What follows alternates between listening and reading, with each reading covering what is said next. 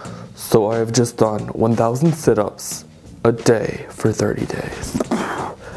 678. 30,000 sit-ups. That's a whole lot of sitting up. So I found this article online. It was called Baywatch Body. Basically, it was simple. It was just 1,000 sit-ups a day for 30 days, and it's supposed to change your life. So I was expecting to have 6 packs. 6 packs. But I just get one big ab. Seriously, I just have one big ab. It's just like a big ab. And it's hairy. 700. 900. 1,000. 1,000 sit-ups a day will not necessarily guarantee you 6-pack abs. What's up, Home Slice? Lucas here. And I'm here to tell you the formula to the 6-pack. Now, I've already covered this in previous videos, but I have a lot of people out there telling me, hey man, I've been doing this sit-up challenge. I've been doing thousands of sit-ups a week, and I'm not seeing any results. In fact, I look exactly the same.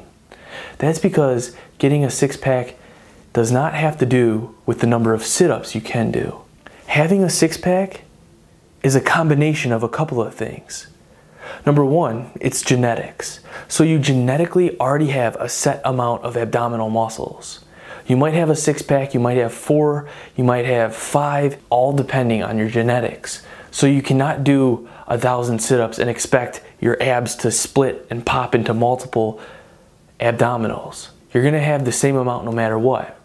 Now that takes me to number 2, muscular hypertrophy. That's the growth of the muscles. So what doing sit-ups or abdominal exercises will do for you is grow your muscles.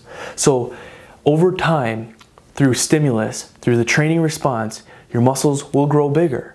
So this will make your abdominals bigger and more defined. Now this leads me to the third and most important point about this. Even if you have perfect 6-pack genetics and you've been training on a very good program like Bodyweight Beast, you will not necessarily have 6-pack abs because you might have too much body fat. Your body fat is going to be covering up your 6-pack abs, and doing sit-ups, crunches, L-sits, L-hangs, any abdominal work will not target and burn the fat off the abdominals. The most effective way to lose fat is a calorie deficit, a diet. Exercise isn't the best way to lose fat. It's actually cutting your calories back than what you're taking in. So with that being said, I want to break the misconception that you can just do 1,000 sit-ups a day and magically get the shredded body you've always dreamed of. With that being said, if you're looking for a structured exercise program, you want to check out Bodyweight Beast. We actually don't use sit-ups in Bodyweight Beast because sit-ups aren't the best way to target the abdominal muscles. We start you off with a more basic crunch, but then we go into more advanced calisthenics movements that really target the abs to induce muscular hypertrophy, such as the L-hang, L-sit, tucked L-sit, all types of different abdominal and core workouts for you. With that being said though, you don't have to do that program to get a 6-pack. You can do any program. You just gotta structure yourself. And then if you're fat, if you notice you have too much fat here, you're gonna wanna get on a calorie deficit of about 300 to 500 calories less than you burn off a day to lose about around a pound a week.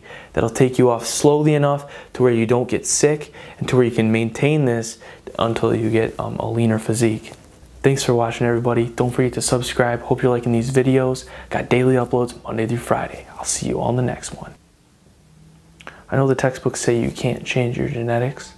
However, you really can change your genetics. You can get down deep. Pop the strands, the A, C's, T's, and G's, and rearrange them so that your 4, 3, or 1-pack breaks apart and becomes a perfect, aesthetic 6-pack. But you got